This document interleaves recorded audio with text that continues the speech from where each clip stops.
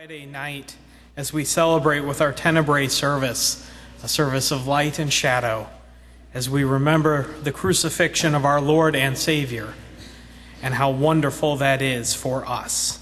Delighted to see you all here. I thank you all for coming. I just want to remind you, of course, that we will have no worship tomorrow, as Saturday is our day of waiting and waiting.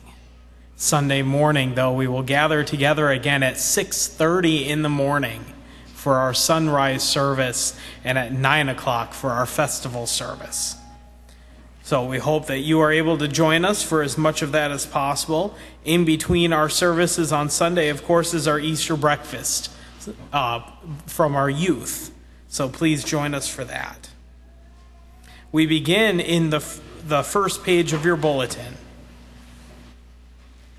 We gather to worship tonight in the name of the Father, and of the Son, and of the Holy Spirit. Amen.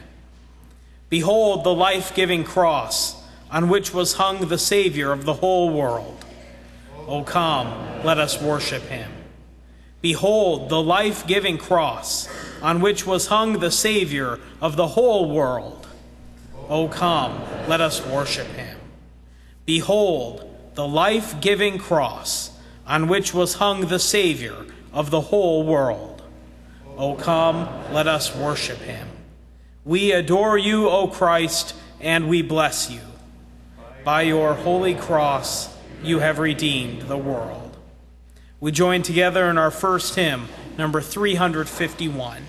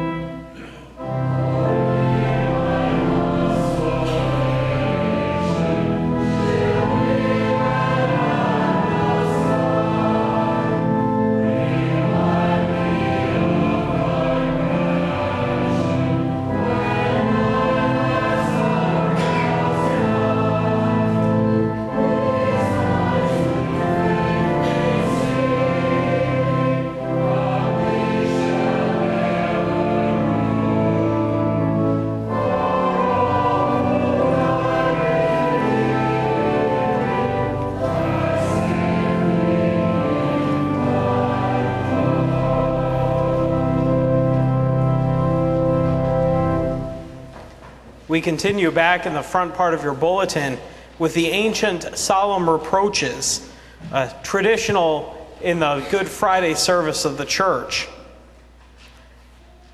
For your sake I scourged Egypt with its firstborn, and you delivered me up to be scourged. Holy God, holy and mighty, have mercy on us. I delivered you out of Egypt, and you delivered me to the chief priests. Holy God, holy and immortal, have mercy on us. I opened the sea before you, and you opened my side with a spear. Holy God, holy and mighty, have mercy on us. I led you with a pillar of cloud in the wilderness, and you led me to the judgment hall of Pilate. Holy God, holy and immortal, have mercy on us. I fed you with manna in the desert, and you beat me with blows and whips. Holy God, holy and mighty, have mercy on us.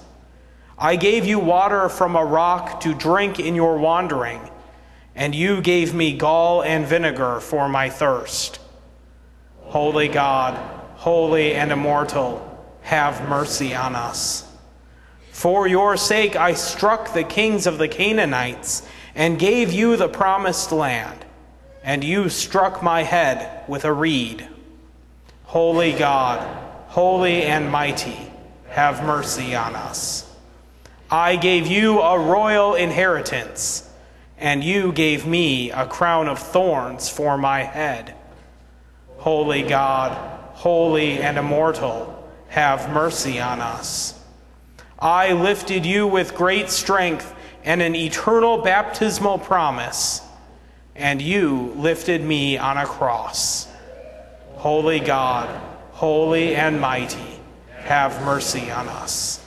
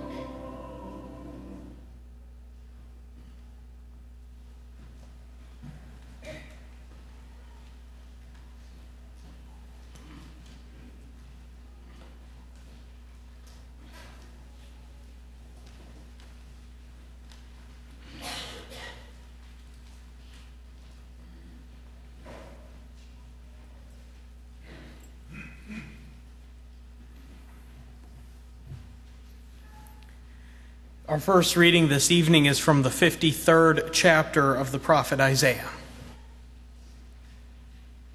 Who has believed what we have heard? And to whom has the arm of the Lord been revealed? For he grew up before him like a young plant, and like a root out of dry ground. He had no form or majesty that we should look at him, nothing in his appearance that we should desire him. He was despised and rejected by others, a man of suffering and acquainted with infirmity. And as one from whom others hide their faces, he was despised, and we held him of no account. Surely he has borne our infirmities and carried our diseases, yet we accounted him stricken, struck down by God, and afflicted. But he was wounded for our transgressions, crushed for our iniquities. Upon him was the punishment that made us whole, and by his bruises we are healed. All we like sheep have gone astray. We have all turned to our own way, and the Lord has laid on him the iniquity of us all. He was oppressed and he was afflicted, yet he did not open his mouth. Like a lamb that is led to the slaughter, and like a sheep that before its shearers is silent, so he did not open his mouth. By a perversion of justice he was taken away. Who could have imagined his future? For he was cut off from the land of the living, stricken for the transgression of my people. They made his grave with the wicked and his tomb with the rich, although he had done no violence, and there was no deceit in his mouth. Yet it was the will of the Lord to crush him with pain. When you make his life an offering for sin, he shall see his offspring, and shall prolong his days. Through him the will of the Lord shall prosper. Out of his anguish he shall see light. He shall find satisfaction through his knowledge. The righteous one, my servant, shall make many righteous, and he shall bear their iniquities.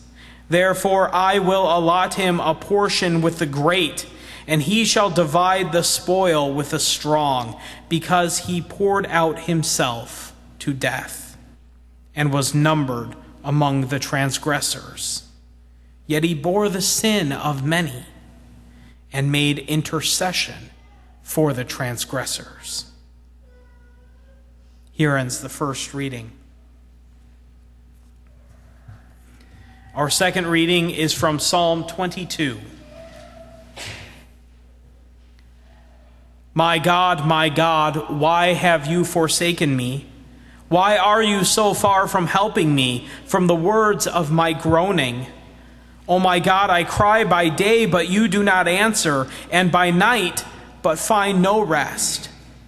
Yet you are holy, enthroned on the praises of Israel. In you our ancestors trusted. They trusted, and you delivered them. To you they cried and were saved. In you they trusted and were not put to shame. But I am a worm and not human, scorned by others and despised by the people. All who see me mock at me. They make mouths at me. They shake their heads. Commit your cause to the Lord. Let him deliver. Let him rescue the one in whom he delights. Here ends the reading. Let us join together in our next hymn, number 347, Go to Dark Gethsemane.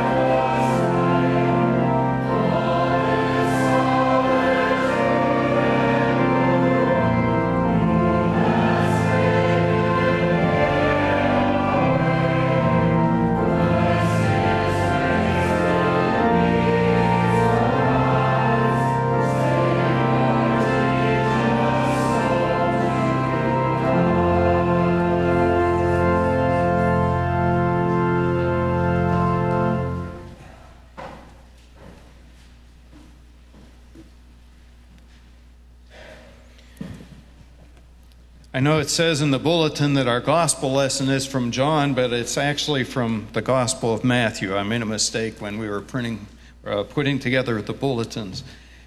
So from this 27th chapter of Matthew, verses 24 through 49, and if you are able, please rise for the reading of the gospel lesson.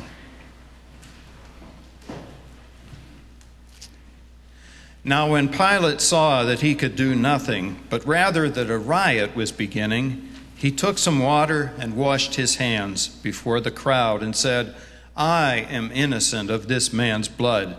See to it yourselves." Then the people, as a whole, answered, "His blood be upon us and upon our children." Then Pilate released Barabbas for them, and after flogging Jesus, handed him over to be crucified.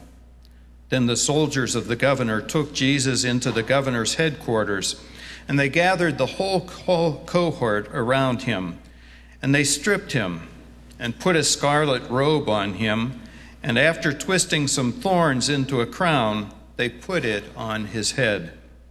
Then they put a reed in his right hand, and they knelt down before him, and they mocked him, saying, "Hail, King of the Jews!"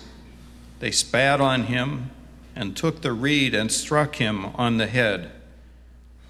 After mocking him, they stripped him of the robe and put his own clothes on him, and then they led him away to crucify him.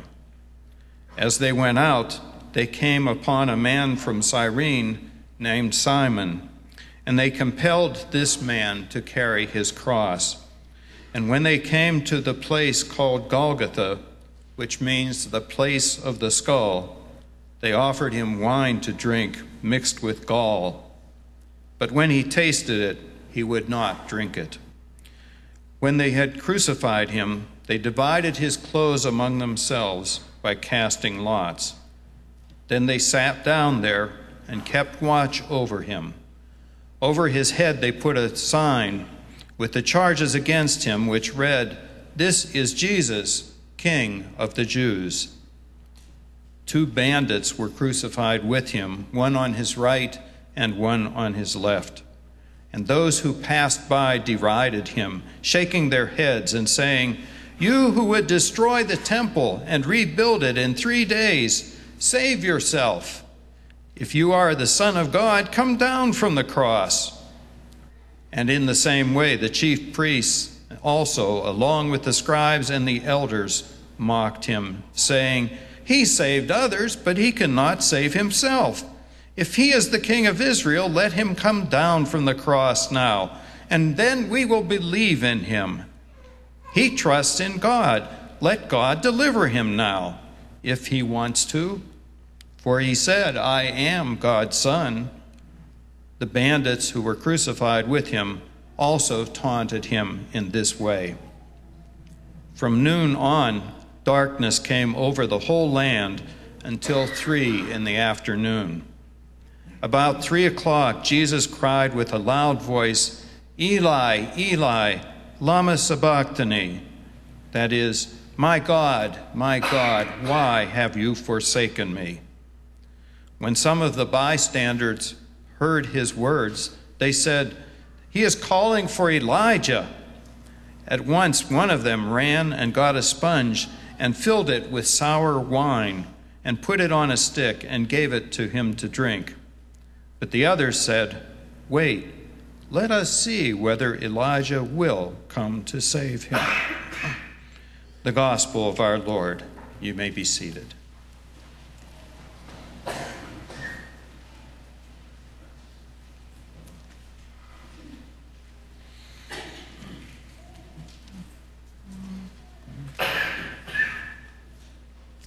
My God, why have you forsaken me?" Those are maybe what I think are the most forlorn, saddest words from the cross. Maybe from the whole life of Jesus, the most depressing. It doesn't sound right coming from Jesus, does it? It doesn't sound right to me, to my ears, that it would come from Jesus' mouth. You know, it's okay for us to say, "Why have you forsaken me, God?" Because we're chronic complainers. We do a lot of whining, and it doesn't take much for us to say, "Don't you care anymore, God? Have you deserted me?" It only takes one little problem out of the day for us to cry out. But for Jesus to say those words, for Jesus to say, "My God, why have you forsaken me?" that's a different matter. It doesn't sound right coming from him. After all, he's the Lord. He's the Son of God. He's not supposed to cry out in despair, is he? Even if he is on the cross. I think these words show just how great and just how painful Jesus' sacrifice was for each of us. It was so painful that he would say, my God, why have you forsaken me?" It's a cry of abandonment. It's a cry of aloneness. Had God forsaken Jesus? Was Jesus losing his faith, wondering why he had been faithful? Don't you remember the words of Psalm 23? "Yea, though I walk through the valley of the shadow of death, I will fear no evil, for thou art with me." That's what it says in the Psalms. That's what we believe. And yet, here we hear from Jesus a cry of being utterly neglected, completely abandoned, forsaken. Well, we know he was abandoned. I mean, all of his disciples abandoned him, right? All of his followers. And he was abandoned by all of those people. I guess that's what we expect of some humans. But had God, his heavenly Father, forsaken him also? For us, I think it's easier to say, when a tragedy comes along, God must have abandoned me, or disowned me, or left me out on my own. The feeling of being forsaken often comes with the loss or the death of a loved one, or a marriage, or a job, or our health, or maybe just some little tragedy, something that just doesn't go right during the day. We feel like God is nowhere to be found, especially in times of deep pain or sorrow. Well, Jesus was suffering great pain, wasn't he? I mean, after all, he was on the cross. If you or I had been nailed to the cross and had our lifeblood dripping, flowing out of our feet and hands, we would probably cry out in anguish also, "My God, why have you abandoned me? Why have you forsaken me?" There's another way of looking at this, a couple different ways of looking at this. One is that Jesus, in this great suffering, this deep pain, and approaching death on the cross, calls out to God, my God, my God." Even though it appears God had forsaken him, he cries out, "My God, why have you forsaken me?" And maybe in our darkest hour, that's what we need to do, is to cry out to God. When we feel abandoned or forsaken by God, cry out, "My God, where are you? Where are you?" It says in the scriptures that Jesus was tempted in every way as we are, even to the point of feeling like he was abandoned by God. If we feel like we are abandoned by God, does that mean we are abandoned by God? Just because we don't feel his presence? We don't feel him close at our side? We don't feel like we're safe? Does that mean that we are abandoned? I don't think so. That's not what the scriptures say. The scriptures say even if our parents abandon us, our Lord does not abandon us. His presence does not depend on our feelings. In the devotional book that we're using for Lent, there was a quote for today from Corrie ten Boom that says, "There is no pit so deep that God's love is not deeper still." There is no pit so deep that God's love is not deeper still. God's presence, God doesn't check on us to take our temperature and see how we're feeling, whether we feel like He is close or not, for Him to be there. He is, whether we feel like it or not. Jesus is with us when we cry out in pain or sadness, or when we have feelings of abandonment. He knows what we're going through.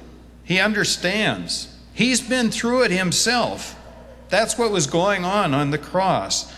There's nothing, no pain or agony that we feel that Christ hasn't experienced. He was human in all ways like us, and He does not abandon us when we are in that situation.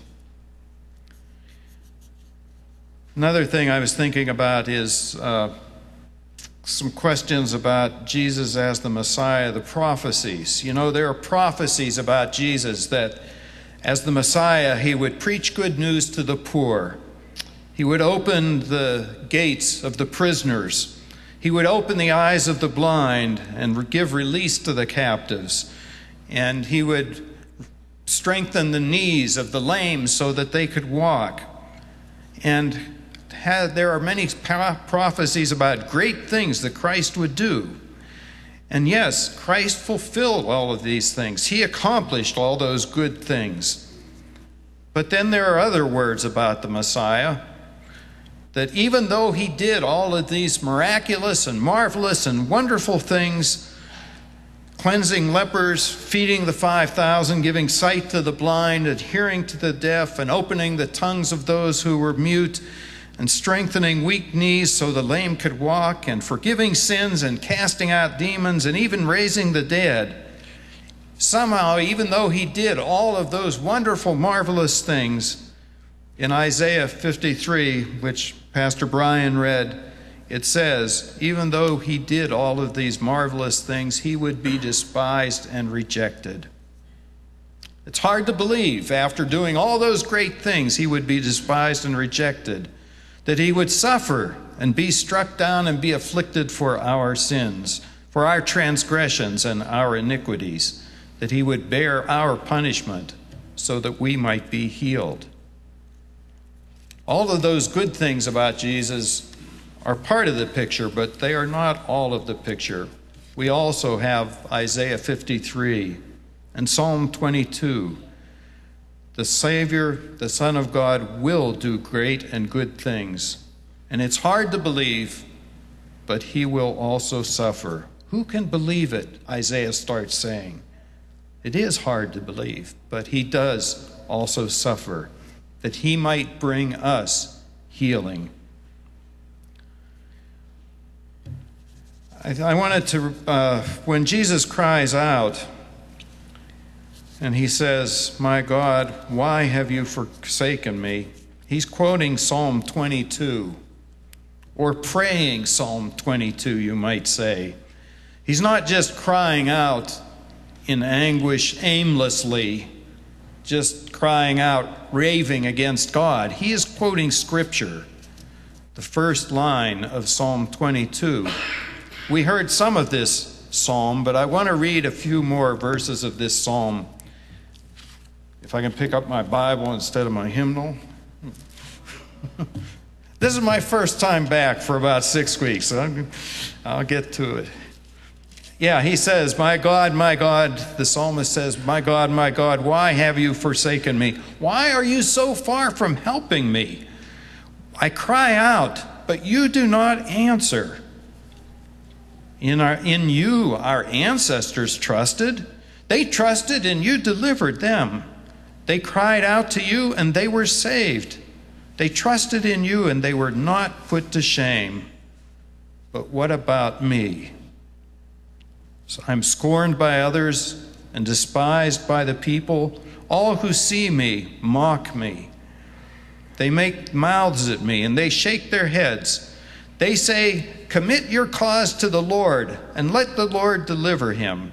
Let the Lord rescue the one in whom he delights." That sounds a lot like the Passion story, doesn't it?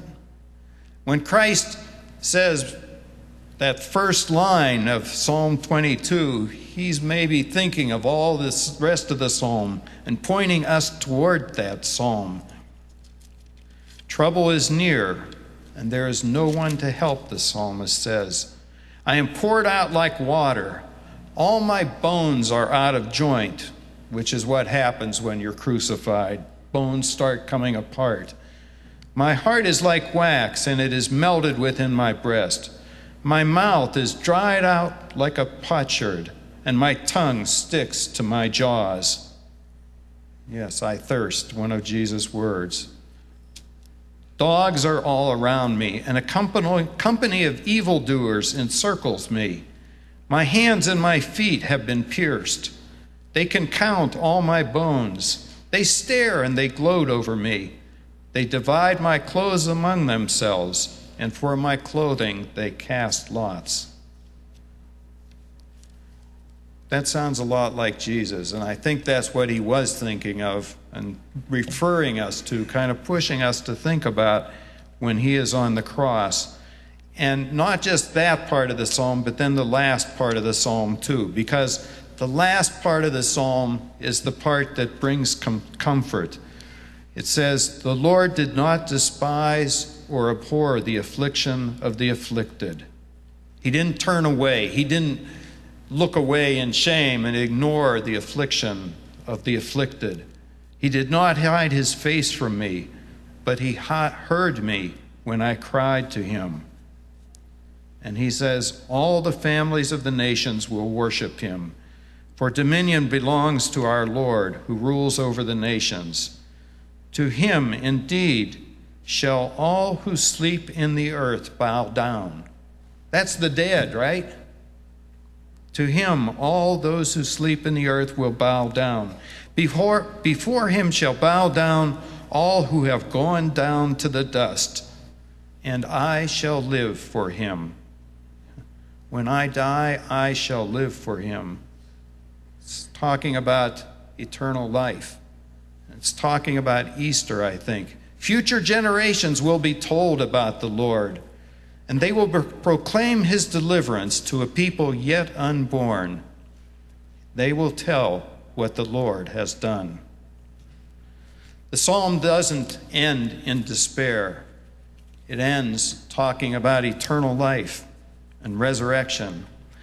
We're talking tonight about the 7 last words just a little bit in the service.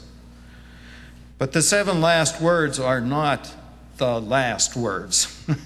There are other words that we will hear on Easter, and there are other words that will be told from generation to generation about those who have gone down in the dust, and those who trusted in the Lord, and those who yet live, even though they have died.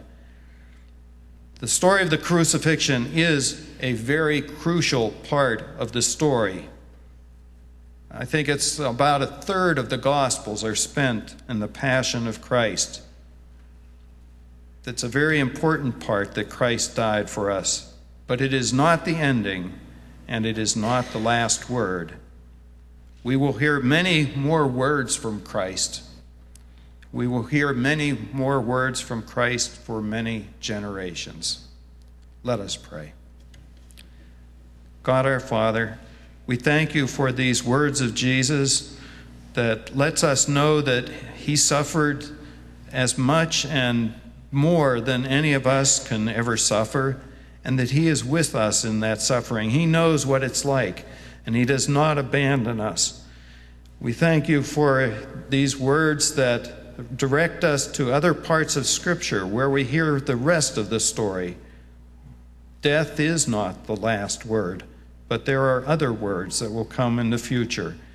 And we pray that you would help us to be thankful for all that Christ has done, and to appreciate the depths of anguish which he descended to, that we might be saved. This we pray in his most holy name. Amen. Let us now confess our faith together in the words of the Apostles' Creed, and that's printed in the back cover of the bulletin, the back cover of the hymnal. And if you are able, please rise at this time. I believe in God the Father Almighty, creator of heaven and earth. I believe in Jesus Christ, God's only Son, our Lord, who was conceived by the Holy Spirit, born of the Virgin Mary, suffered under Pontius Pilate, was crucified, died, and was buried. He descended to the dead. On the third day he rose again. He ascended into heaven and is seated at the right hand of the Father, and he will come to judge the living and the dead. I believe in the Holy Spirit, the Holy Catholic Church, the communion of saints, the forgiveness of sins, the resurrection of the body, and the life everlasting. Amen. You may be seated.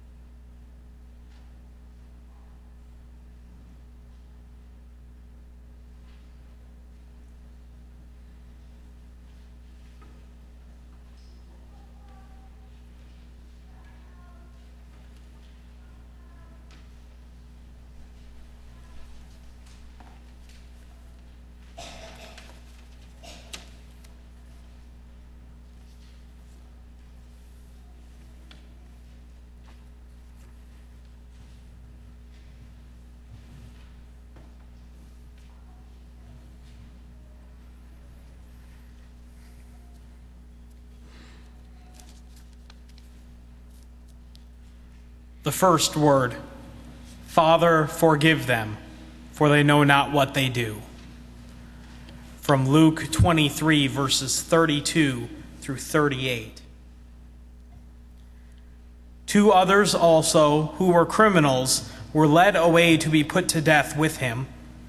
When they came to the place that is called the Skull, they crucified Jesus there with the criminals, one on his right and one on his left. Then Jesus said, Father, forgive them, for they do not know what they are doing. And they cast lots to divide his clothing, and the people stood by watching, but the leaders scoffed at him, saying, He saved others. Let him save himself, if he is the Messiah of God, his chosen one.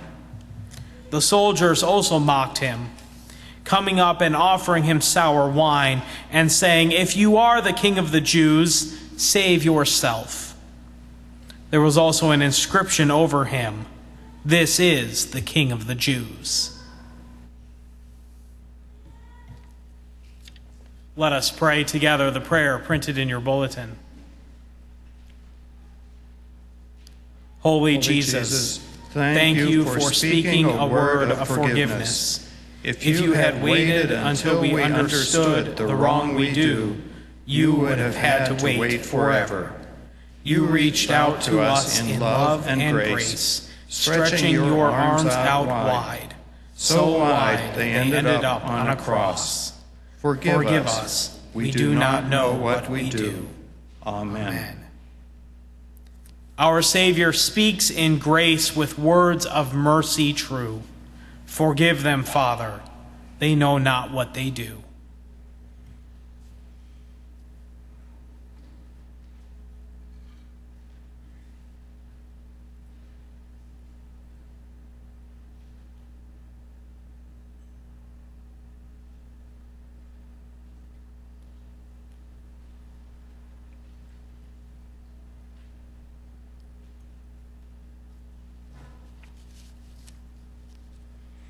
The second word, truly I say to you, today you will be with me in paradise.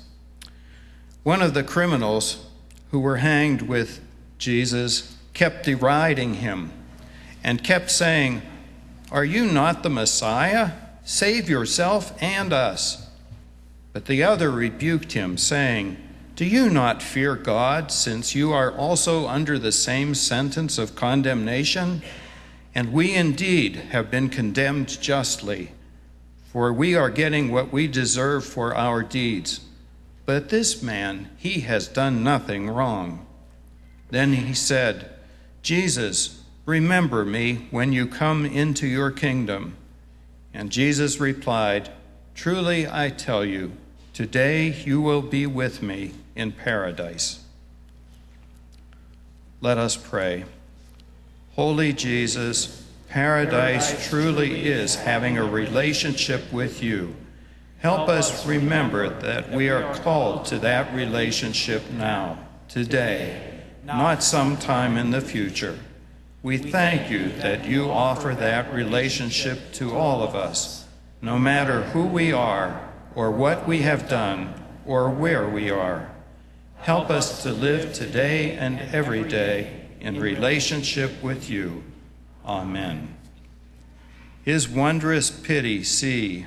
Unto the thief he cries, "Today I tell you, you will be with me in paradise."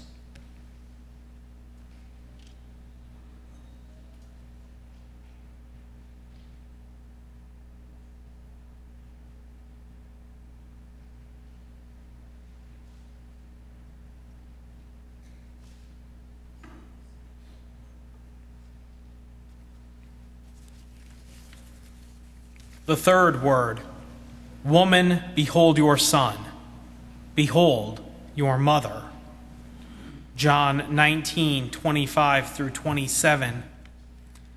Meanwhile, standing near the cross of Jesus were his mother and his mother's sister, Mary, the wife of Clopas, and Mary Magdalene.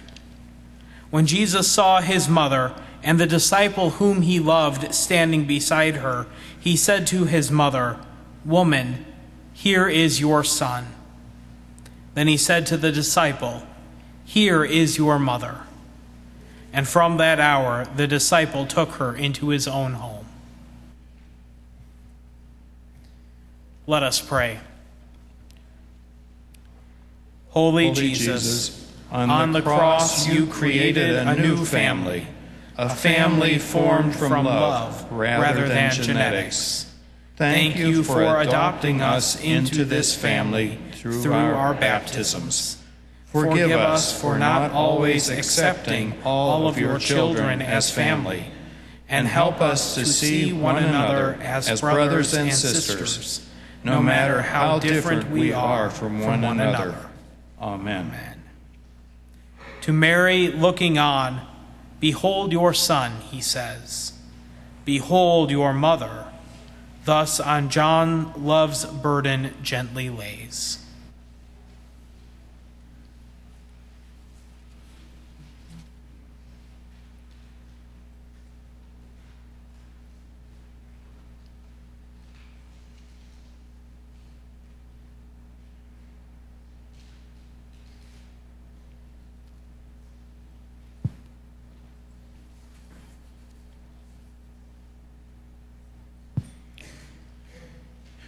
The fourth word, my God, why have you forsaken me?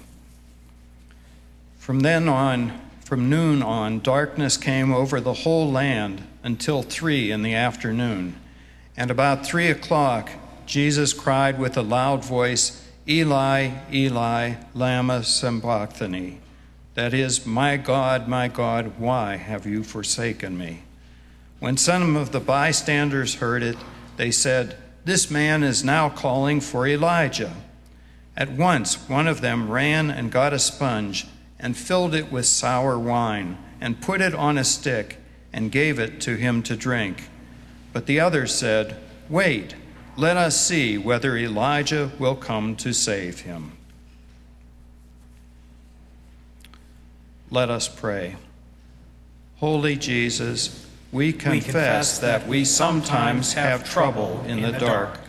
When life gets hard, when despair, disease, and death surround us, it gets hard to see you.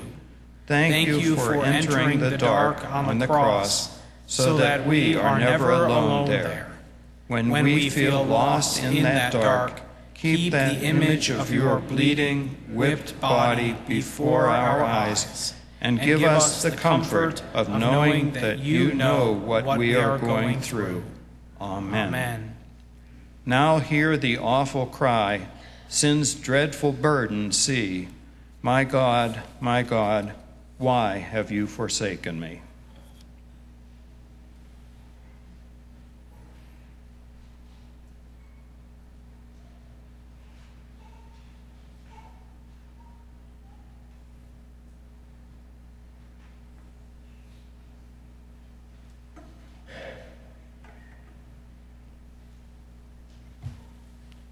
The fifth word, I thirst.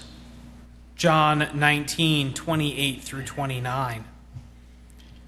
After this, when Jesus knew that all was now finished, he said, in order to fulfill the scripture, I am thirsty. A jar full of sour wine was standing there, so they put a sponge full of the wine on a branch of hyssop and held it to his mouth. Let us pray. Holy Jesus, in the face of the pain and loneliness of the cross, you cried out in thirst.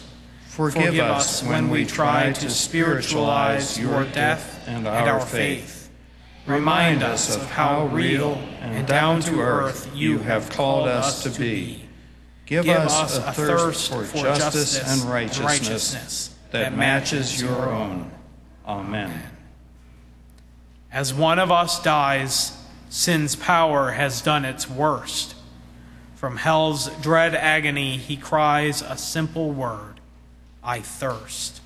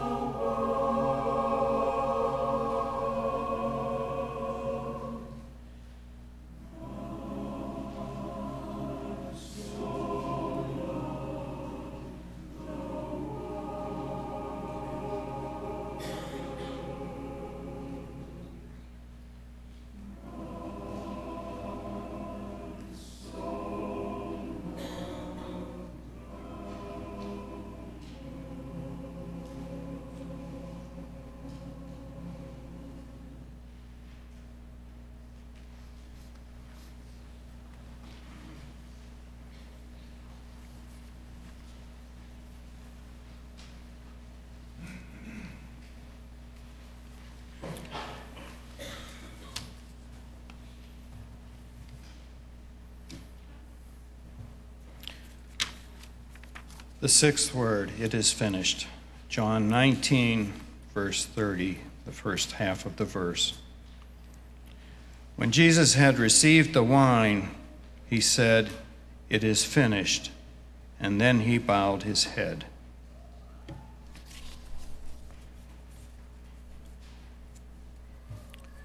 Let us pray. Holy Jesus, thank you for all you did for us on the cross. Forgive us for arrogantly thinking that we can do something to save ourselves. You have done all there is to do.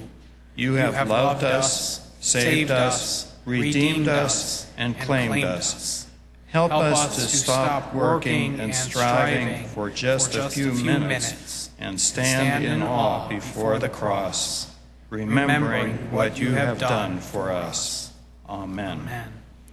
'Tis finished, says the Lord, the burden on him laid of sinful thought and deed and word. The debt is fully paid.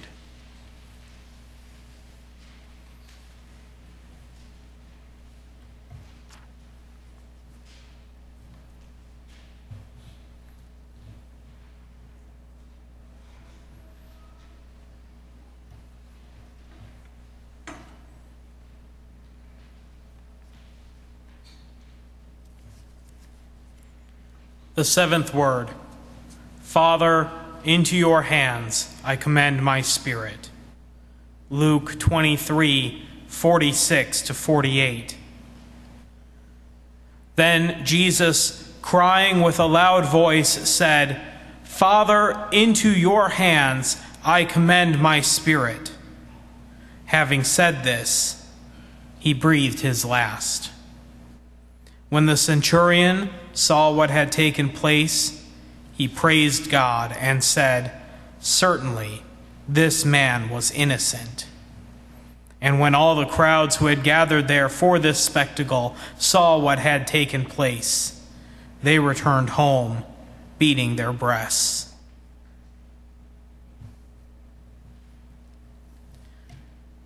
Let us pray.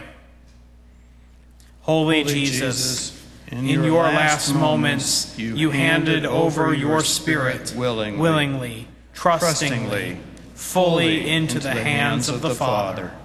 Forgive us for thinking that our lives are our own, that we are in control, that we possess anything. Help us to remember that all we have and all we are is a gift from you. Help us to give our lives over to you as you gave your life for us. Amen. Father, into your hands my spirit I commend, and he who hears and understands receives us in the end.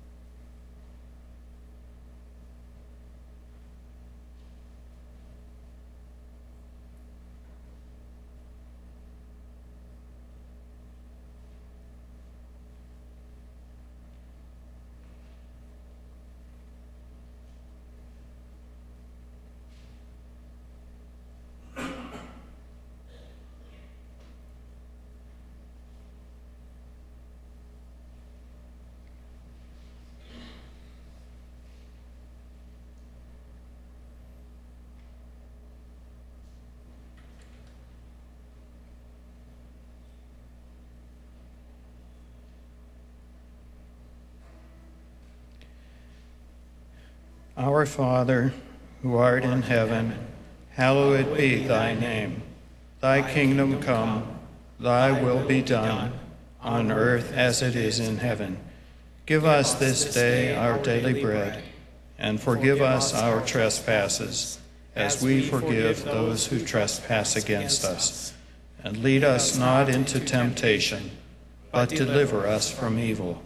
For thine is the kingdom, and the power, and the glory, forever and ever.